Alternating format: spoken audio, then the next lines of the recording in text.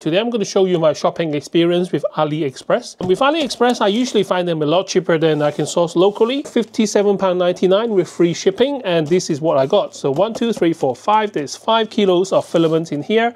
They are the carbon fiber PETG. It's really strong in terms of pulling it apart. Let's bend it, do that, and it still didn't break. Let's load it up in the machine and print something from it. So I'm super excited, and this is a 6-hour print. The file is free for download, and it's the first time I'm printing this. I'm going to take this off the print bed. So to print this type of PETG carbon fiber, I put hairspray. I got my wife expensive hairspray here. You use the hairspray not to make it stick, to make it less sticky. You can see the mark that I have done before. So if you don't use the hairspray, it's going to break your plate. So moment of truth, how easy it is to get out of the bed. Easier than me getting out of bed in the morning, I can tell you that.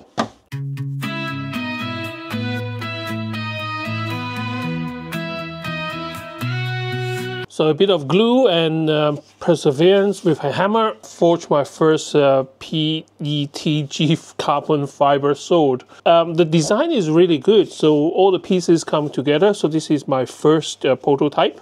Now I got it dialed in. I'm going to print another one, but with different color. This is my host adapter, so they go into the 4-inch pipes. So when I need to change to a different configuration, they can easily pull apart, and they come out married together and click together. This thing is really strong and compact resistant. You can't get this kind of strength with your PLA. Then this one here, I think I showed you in my previous video. So this is going to be the exhaust port on the back of the P2S. Again, this is really durable, so even if something going to crash on it, it's not going to break.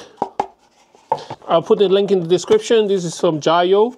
And I do need to increase the nozzle temperature to, I think, was 260 degrees. And I do have to slow it down. The configuration for the Bambu Lab carbon fiber PETG is too fast for printing delicate parts.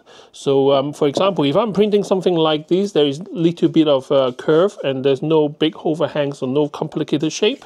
It can print into the default fast setting. That's all I have time for you today. Don't forget to share, like, and subscribe to my channel to help me grow. Now, my channel is quite random. Today is about the JAYO filament for my P2S new Bambu Lab printer. But my channel is all about saving you money, so you don't always have to buy the branded product. You just need to know what you expect.